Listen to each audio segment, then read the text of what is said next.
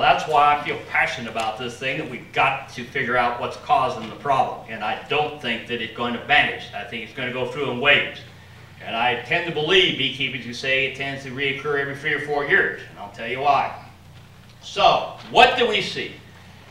Every bee yard we went to, we sampled bees from the best colonies, the worst colonies, and the intermediate colonies. And the ones in the process of collapse all had Nosema. They had Nosema ceranae, or Nosema ceranae and Nosema aphis. And they all had iridescent invertebrate virus, or what we would technically call an iridescent-like virus, because we know it's a DNA virus, but we think we've got an unsequenced virus, one that has never been fully characterized. It's either new or a variant, and so on. But it is, odds are, it is truly an iridescent virus. And it was in all of the collapsing colonies. The highest titer of these two pathogens occurred in those in the process of collapsing. The titers of both pathogens increased as the collapse progressed. We had an observation hive that we had a bunch of collapsed colonies in Montana. I threw one of them as it got down to that remnant of bees and a queen into an observation hive. And it produced a second queen. You ever seen an observation hive with 2 queens in it? One on one side, one on the other. That colony built like it was going like gangbusters, and then it collapsed again.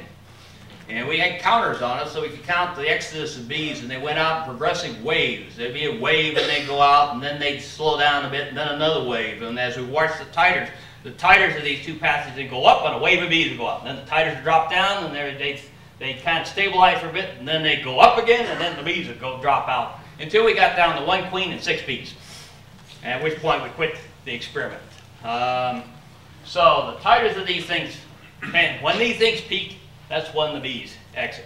And that's the unique thing about CCD. They're not dead in the bottom of the box. They're not dead in front of the hive. You can't even find them in the yard. You walk out in the field, you can't find them. They're dispersed to the, they have to die. Either that or it's alien abduction, and I think I'm probably assuming that dying is probably the more likely scenario. They're not showing up in your neighbor's hives. They just disappear. They just fly over the hill and they're gone. I suspect that they're just weak and sick. Yes, sir? Simple explanation of titer, please. Oh, the titer is concentration. Okay. Amount. Yeah, feel free to call out. I try to keep the jargon down, but you remember I'm indoctrinated in this stuff, so just yell out. Concentration, amount, and so on. Okay, so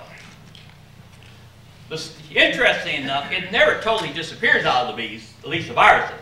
The strongest colonies and the collapsed ones have the lowest concentration or amount of the virus, but it's often detectable at very, very low levels in both the strongest colonies and the fully collapsed ones.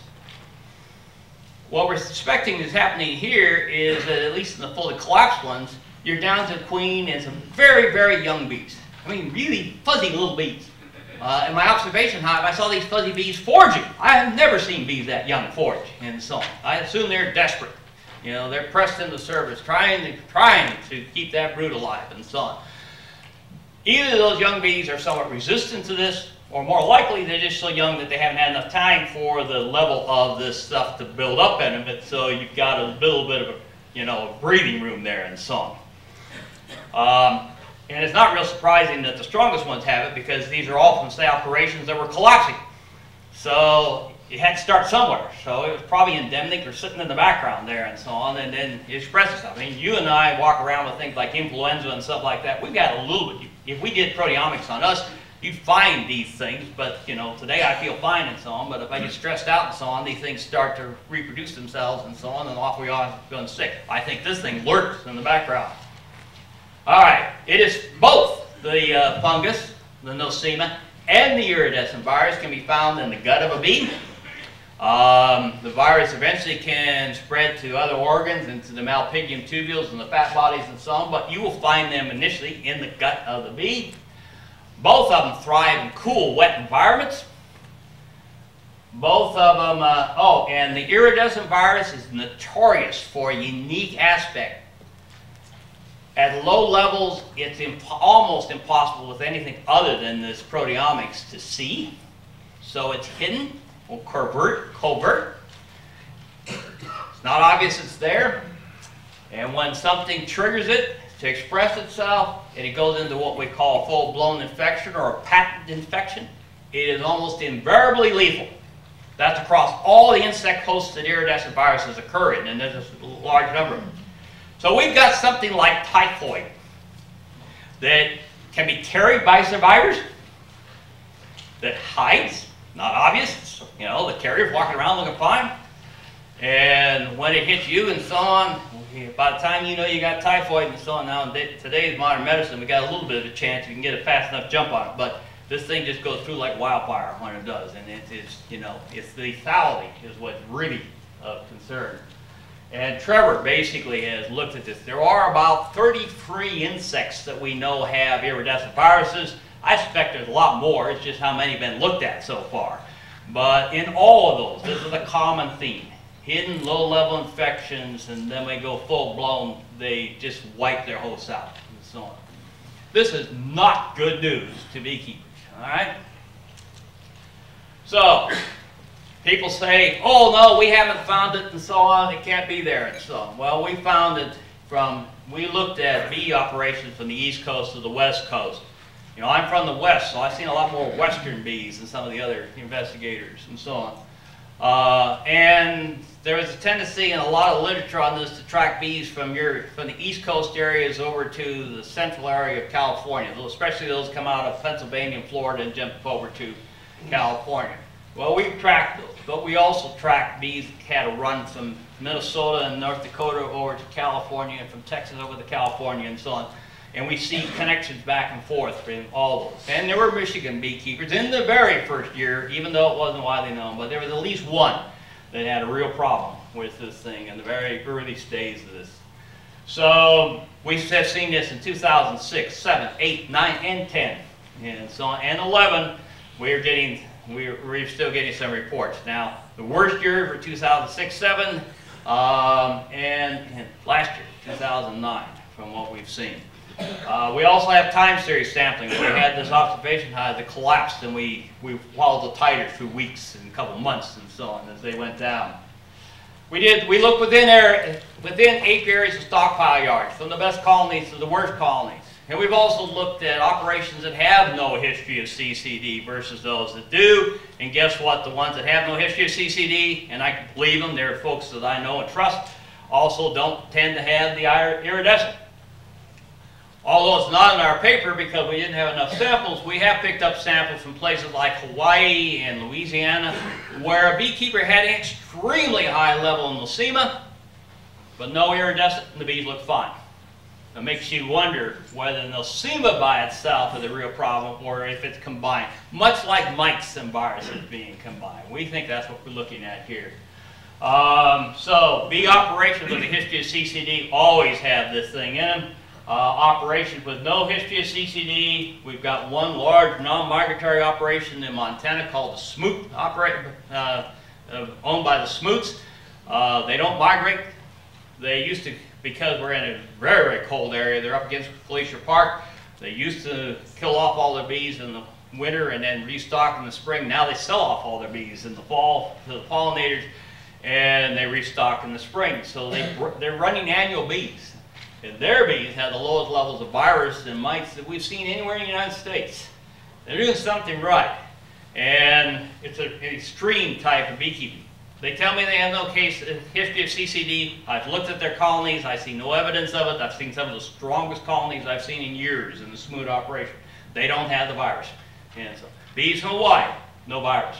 So, bees from Australia, no virus. There was a paper in Science early on that tried to blame the Australians for this Israeli acute paralysis virus. Actually, IAPV, we find it in our samples. Guess what? From our samples, IAPV is a good thing because if you got IAPV, you probably don't have the iridescent virus. It's actually a better marker of non-CCD colonies from our studies than it is of the reverse. Okay. All right, so here's an interesting thing. Is this something new? Well, you might think it's new. Check my time here. But no, in fact, in India, 20 years ago, about the time tracheal mites showed up, the people in India said that they had up to 40 or higher % losses of bees. They sent samples to Bailey and Ball in the UK. They were the resident experts on bee diseases at the time. And the Indians were blaming their losses on tracheal mite. And when Bailey and Ball got a hold of them, their research group, they said, well, there are tracheal mites in some of the samples, but not on all of them. But there's this DNA virus, an iridovirus that's in them. Now, at that time, the only way you could find it is do some type of look under an electron microscope. You think they're extremely tiny and so on. So they used TEM. They didn't have genomics approaches. They didn't have proteomics at that time. But they saw a virus that was a DNA virus, and it was an iridovirus, and had all the characteristics of it. They inoculated, and this was in aphis ceranae, the bee, the native bee in India. Not mellifera, but aphis ceranae. And they were worried because even at that time, there were more and more your Western bees being brought into India in place of proximity to ceranae. And Bailey and Ball then decided to inoculate aphis mellifera bees with the virus from the aphis ceranae bee. And guess what? It proliferated and took out the mellifera. So they issued a warning. You shouldn't put Western bees next to the native bee in India because this virus can jump species. Yeah, they had a big warning about it. Did anybody pay attention to it? No, until we found this thing and so on. Nobody even remembered that they had talked about iridescent viruses and so on. Interesting enough, aphis ceranae is also the bee we think we got Nosema ceranae, the fungus, from. And it's also where cashmere virus comes from. So we're wondering, one possibility is maybe a whole suite of pathogens jumped from aphis ceranae, the native bee in India, to our Western honeybee. And we got them all as a suite. And our bee was ill prepared to deal with a suite of new pathogens, all hitting at once. In Spain, is probably one of the few countries in the world that I would agree, when they say they have colony collapse, may have something that fits the signs or symptoms of what I call colony collapse. Worldwide, there's a general decline in bees. I've been in South America, Europe, Australia, New Zealand. Most of those problems are not what I call CCD. They're real, they're a decline, but they're not what we call CCD. But in Spain, I'm reasonably convinced they probably have what we call CCD. There's a group of investigators there that are convinced Nosema ceranae is the cause of CCD. But when this paper was about ready to hit, I got a hold of them and said, you've got some tech reports where you've actually gone out and looked at colonies, and I see back to 2000 you have reports of occasionally seeing an iridescent virus in your bee samples. Have you looked at that in conjunction with Nosema? And the answer was no.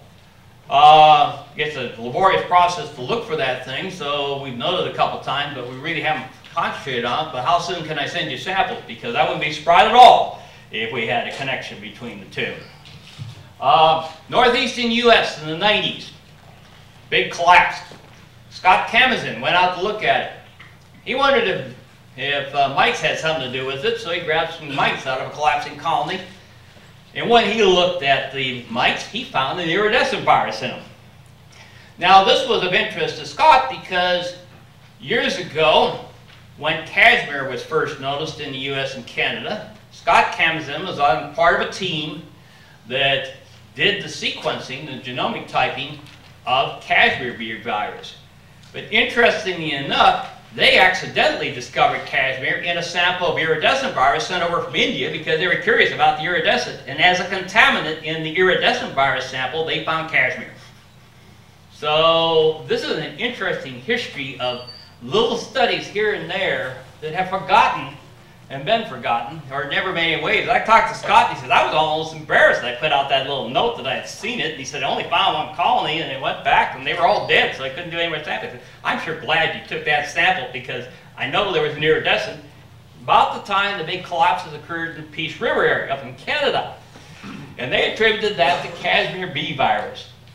But the signs or symptoms they describe fit something called clustering disease. And clustering disease comes to us courtesy of our friends in India, because they describe strange circumstances where bees didn't cluster well over the brood nests and so on, and they attributed that to the iridescent virus.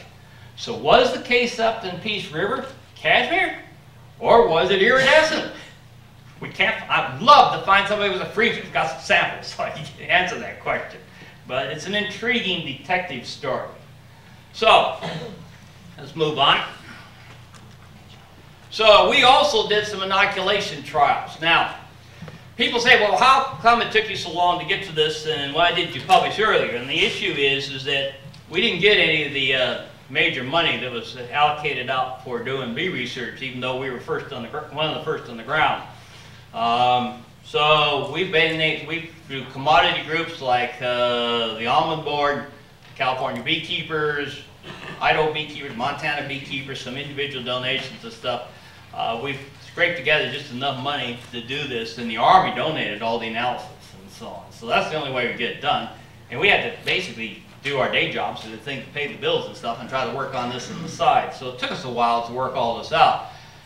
One of the things you do in this kind of thing is if you can inoculate the host with what you suspect is causing the problem, induce the problem, and then recover the inoculant from the dead and dying bees, then you have fulfilled something called culprits positive, KOCHS.